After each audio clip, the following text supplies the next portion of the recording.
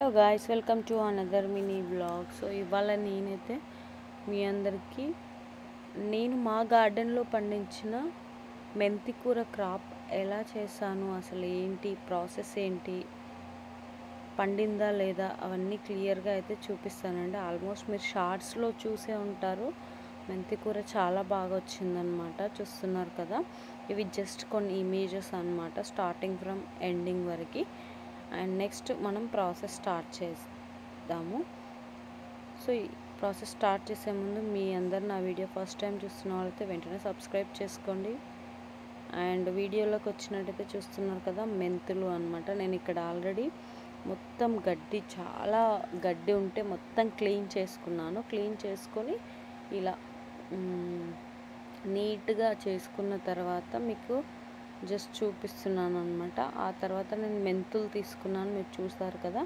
అంటే మనకు కావాల్సినంత క్వాంటిటీలో. యాక్చువల్గా నేనైతే చాలా ఒత్తుగా వేసుకున్నానండి, మీరు పలుచగా వేసుకోండి, చాలా బాగుంటుంది అనమాట.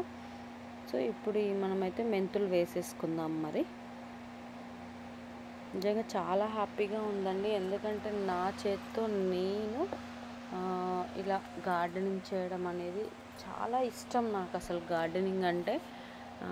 బట్ సమ్ రీజన్స్ మన ఓన్ హౌస్ అలా అయితే ఖచ్చితంగా మనం క్రాప్ చేసుకోవచ్చు. బట్ సమ్టైమ్స్ పాసిబుల్ అవుతుంది, సమ్టైమ్స్ బిజీ వర్క్స్ అలా ఉండడం వల్ల. బట్ ఎలాగైనా సరే నేను ఒక రైతు బిడ్డని, క్రాపింగ్ తెలుసు, అన్నీ తెలుసు. బట్ నేను చేయగలనా లేదా, కొంచెం గ్యాప్ వచ్చింది కదా. సో ఈజ్ ఇట్ పాసిబుల్ అని చెప్పేసి నన్ను నేను టెస్ట్ చేసుకున్నాను అనమాట. రియల్గా న్యాచురల్గా వితౌట్ యూజింగ్ ఎనీ పెస్టిసైడ్స్ అనమాట. నేను ఇక్కడ మెంతి కూరను పండించాను, ఆకుకూరను పండించాను. So I can do it అనమాట. నా I proved it. Why? Because నేను వేసి దాన్ని పండించి కోసి ఆ తర్వాత వంట చేసుకొని తింటున్నప్పుడు ఆ ఆనందమే వేరండి. ఒక్కసారి నేను క్రాప్ లైక్ తీసాను. ఇప్పుడు ఇంకా అలానే ఉంది, కొంచెం పెద్దగా అయిన తర్వాత తీద్దామని చెప్పేసి. బట్ పెద్దగా అవుతుంటే కొంచెం అంటే క్వాలిటీ తగ్గుతున్నట్టు, ఆబ్వియస్గా క్వాలిటీ తగ్గుతుంది. ఆకుకూర అంత ఫ్రెష్గా ఉండదన్నమాట. సో చిన్నప్పుడే తెంపేయాలి. బట్ మరీ చిన్నగా ఉన్నప్పుడు ఎందుకు తెంపడం అని చెప్పేసి నేను కొంచెం పెద్దగా అయ్యేదాకా వెయిట్ చేశాను. సో ఇప్పుడు ఆల్మోస్ట్ విత్తనాలు వేసుకున్నాం. ఆ తర్వాత మట్టి కప్పేసుకొని, మట్టి కూడా ఎక్కువగా కప్పొద్దండి, లైట్గా కప్పేసేయాలి. ఆ తర్వాత కొద్దిగా వాటర్ని స్ప్రింగ్ యూజ్ చేసుకున్నాను అనమాట. అండ్ ఎవ్రీడే మనం ఒక 1 టైం అన్నా వాటర్ని స్ప్రింగ్ చేయాలి. రెయిన్ వస్తే ఇట్స్ ఓకే, రెయిన్ రాకపోతే కొద్దిగా వాటర్ని స్ప్రింగ్ చేసుకోవాలన్నమాట. చూస్తున్నారు కదా. సో ఇది అనమాట. ఫస్ట్ నేను విత్తనాలు ఇలా వేసుకున్నాను, చూస్తున్నారు కదా. ఆ తర్వాత నెక్స్ట్ మనం కొన్ని రోజుల తర్వాత మొలకలు వస్తుంది కదా. ఆల్మోస్ట్ ఐ థింక్ 3-4 డేస్లోనే వచ్చేసిందండి. మెంతి కూర చాలా తొందరగా వస్తుంది, ఆ విషయం మీ అందరికీ తెలుసు అనుకుంటా. ఎవరైనా కొత్తగా తెలియని వాళ్ళు ఉంటే చెప్తున్నాను. చూస్తున్నారు కదా, అన్నీ నా పొలంలో మొలకలు వచ్చేసాయి అని ఉంటుంది కదా, ఆ హ్యాపీనెస్ అన్నమాట. ఆల్మోస్ట్ మొలకలు అంతా వచ్చేసాయి. బట్ ఇటు సైడ్ కొత్తిమీర వేసాను. కొత్తిమీర వేసేటప్పుడు నేను చేసిన మిస్టేక్ ఏంటి అంటే, ధనియాలు వేసి దానిపైన ఎక్కువగా మట్టి కప్పాను అనమాట. దానివల్ల ఏమైందంటే అది కొంచెం మొలకలు రావడానికి లేట్ అయింది, మరి ఎక్కువగా కూడా రాలేదు. ఇంకా అంతలోనే మొత్తం అది పిల్లలు తొక్కేశారనమాట. ఇంకా అది క్రాప్ రాలేదు. కొత్తిమీరలో ఫెయిల్ అయిపోయాను, బట్ మెంతి కూరలో పాస్ అయ్యాను అనమాట. ఇది మెంతి కూర క్రాప్ అనమాట. ఇప్పుడిప్పుడే చిగురిస్తున్న మొలకలు. ఆల్రెడీ మీకు మెంతులు కూడా పైన కనిపిస్తూనే ఉన్నాయండి. నిజంగా అండి, మనకి ఇలా అంటే ఒక్కొక్క దాని గురించి మనం ఓన్గా ఎక్స్పీరియన్స్ అవుతుంటే, అబ్బా నిజంగా ఎంత ఈగర్లీగా వెయిట్ చేయాలి, రైతులకి ఎంత కష్టము అని అనిపిస్తుందండి. నిజంగా hats off to every who ever in the world అనమాట. చాలా గ్రేట్ అండి రైతులు. ఎందుకంటే ఎందుకంటే ఆ జీతం ఎప్పుడు వస్తుందో తెలియదు, క్రాప్ ఎప్పుడు వస్తుందో తెలీదు. క్రాప్ వచ్చినా మళ్ళీ మధ్యలో వర్షాలు అలా పడడం వల్ల లాస్ కూడా ఉంటుంది.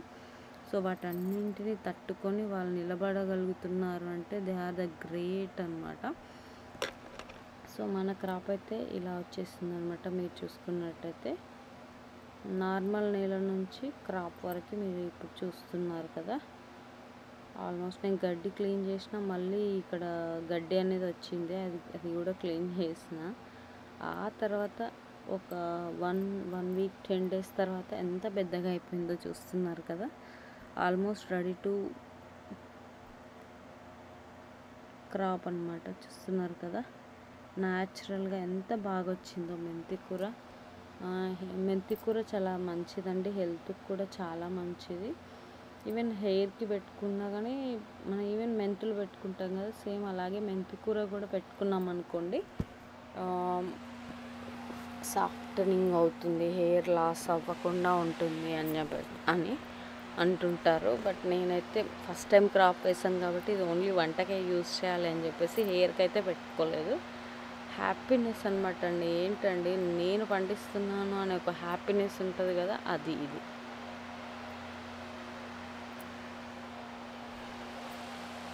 నిజంగా చాలా ఈజీ పంట అండి మెంతి కూర. సింపుల్, ఈజీ అండ్ హెల్దీ కూడా.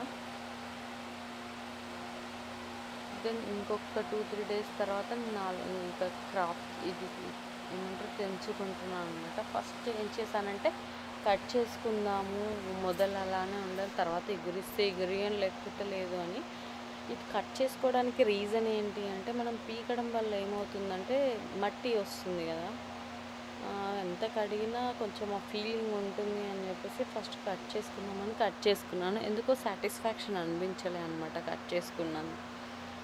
సో ఆ తర్వాత మళ్ళీ నేను పీకుదాంలే అని చెప్పేసి మొత్తం వేరు నుంచి తీసేసుకొని ఆ తర్వాత క్లీన్గా కడుక్కొని కట్ చేసుకొని వంట చేస్తాను అనమాట. So if in case both options మీ ఇష్టం, అక్కడి వరకు కట్ చేసుకుంటే కట్ చేసుకోండి, ఎందుకంటే లేతగా ఉంది కాబట్టి ఎలా చేసుకున్నా చాలా బాగుంటుంది అన్నమాట. నిజంగా చాలా హ్యాపీగా ఉందండి. నేను చాలా డేస్ అవుతుంది ఇది వీడియో పోస్ట్ చేద్దామని చెప్పేసి చేయడానికి కొంచెం డిలే అయింది. But yeah it's okay. Almost 1 dayకి నేను తీసుకున్నాను. ఇది నేను కర్రీ ఎలా చేసుకున్నానో కూడా మీకు నెక్స్ట్ వీడియోలో చెప్తాను. నేను నెక్స్ట్ వీడియో కాదు, సారీ, ముందు. యాక్చువల్గా అయితే మ్యూజిక్ పెట్టేసి వదిలేద్దాం అనుకున్నాను, జస్ట్ వీడియో అప్లోడ్ చేసి. బట్ నాకేంటి అంటే దీని గురించి నా ఎక్స్పీరియన్స్ మీతో షేర్ చేసుకోవాలి అని చెప్పేసి నేను వాయిస్ ఓవర్ ఇవ్వడం జరిగిందనమాట. మోస్ట్లీ నాకు వాయిస్ ఓవర్ ఇవ్వడం ఇష్టమే. Sometimes it's possible, some reasons వల్ల నేను ఇవ్వలేకపోతాను voice over. But I always to express my feelings and my experiences with all. So ఎవరో ఒక్కరికో ఇద్దరికో అయినా యూజ్ అవుతాయి కదా. నా లైఫ్లో ఎక్స్పీరియన్స్ నేను షేర్ చేసుకోవడం తప్పులేదు కదా. సో ఒక మంచి పని చేసినప్పుడు మనం 1000 మందికి 10,00,000 మందికి చెప్పినా తప్పులేదు కదా. సో అదనమాట. చాలా అంటే చాలా హ్యాపీగా ఉందండి. అండ్ రైతులకి నేను చెప్పేదంటే కొంచెం ఇట్లా ఆకుకూరలు పండించడం చాలా ఈజీ అండి. ఈవెన్ వాటర్ కూడా చాలా తక్కువ పడతాయి అన్నమాట. ఈజీ పంట. వితిన్ ఆల్మోస్ట్ 10 daysలో మనకు పంట వచ్చేస్తుంది.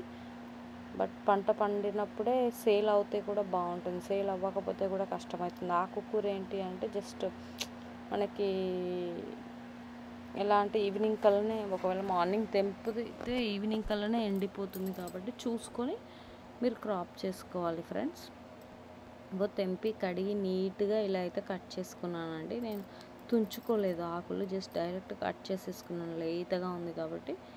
కర్రీ చేసుకున్నాను. ఈ కర్రీ ప్రాసెస్లో నేను అన్ని రకాల పప్పులు నానబెట్టి టొమాటోస్, ఆనియన్స్ కూడా వేసుకొని ఇలా గ్రేవీ టైప్ చేసుకుంటేనే చాలా టేస్టీగా ఉంటుందండి. చివర్లో ఆకుకూర వేసి ఒక 5 minutes ఉడకబెట్టుకొని స్టవ్ ఆఫ్ చేసుకుంటే ఎంతో రుచికరమైన మెంతి కూర రెడీ అయిపోతుంది అన్నమాట.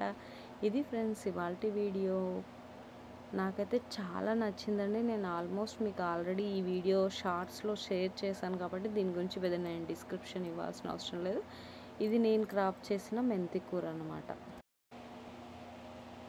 ఆల్మోస్ట్ నేను కర్రీ ప్రాసెస్ చేస్తున్నాను. ఇది ఫ్రెండ్స్ ఇవాల్టి వీడియో మీతో షేర్. సో మీరు కూడా మీ ఇంట్లో చిన్న తొట్టిలో అయినా సరే ఇలా గార్డెనింగ్ చేసి మీరు కూడా ఆ అనుభూతిని పొందండి. మీకు తెలుస్తుంది ఆ ఫీలింగ్, ఆ హ్యాపీనెస్. ఇది అనమాట నేను షేర్ చేసుకోవాలనుకున్న వీడియో. మీ అందరికీ వీడియో నచ్చిందని అనుకుంటున్నాను. ప్లీజ్ ఫ్రెండ్స్, ఇలాంటి మరెన్నో వీడియోస్, మరీ ఇన్ఫర్మేటివ్ వీడియోస్ మీ అందరికీ అందించాలి అంటే please like, share, subscribe to my channel and support me. Thank you so much for watching my video till the end.